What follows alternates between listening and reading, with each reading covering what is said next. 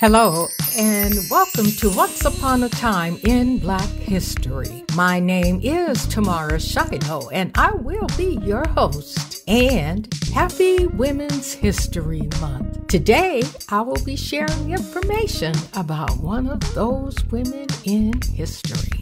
Today, I'm going to speak about Dorothy Lee Bolden, uniting domestic workers. Her first experience with domestic work was at the age of 9 for $1.25 per week. Alabama-born Dorothy Lee Bolden, alongside her mother, washed soiled diapers for a white employer. Little did anyone know that this profession would spur Dorothy to spearhead the movement for basic dignity and respect for generations of domestic workers. Domestic workers followed her beyond high school. According to sources from the New York Times, she said she would wake at 4 a.m. to leave home by 6 a.m. and be on the job by 8 a.m. Perform all those duties necessary to the proper management of a household for 8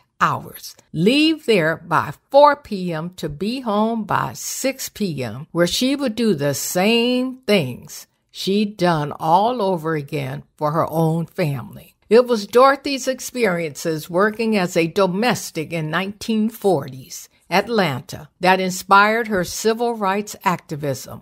A white female employer demanded that she remain beyond her shift and wash dishes. She refused. She was arrested and held in county jail because she was crazy. There was no other reason for disobeying an order from a white person. Imagine that. She was never sentenced or institutionalized. However, this event was the seed that grew into organization that would protect domestic workers across these United States. It was the National Domestic Workers Union of America. Rosa Parks at that time had made public transportation a major breeding ground for civil rights activism. So Dorothy began organizing during the long bus rides her peers made to the wealthy neighborhoods. Many were fed up, working long hours for little pay, with little to no worker protections. This organization of women would go on to fight for workers' rights, create training programs, and teach workers to advocate for themselves. It was also important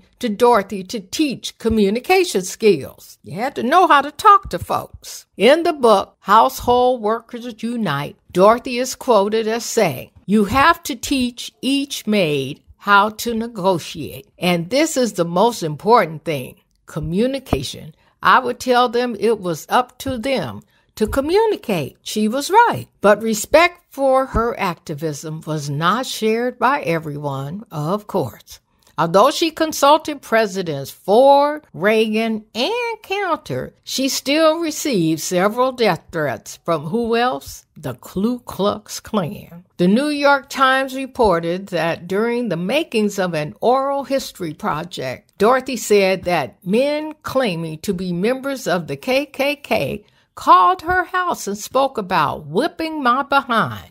But in coarser terms, she said. "I told them anytime they wanted to come on over and grab it." Dorothy said during the interview, "It didn't scare me, didn't bother me. It made me angry. It made me determined to do what I had to do," she said. Representative John Lewis of Georgia said that Dorothy spoke up and she spoke out. And when she saw something that wasn't fair or just or right, she would say something. The NDW of America ran until the end of the 1990s. Dorothy's legacy lives on.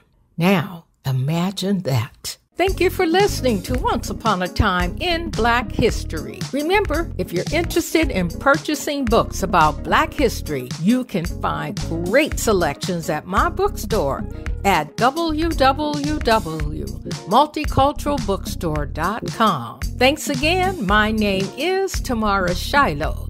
See you next time.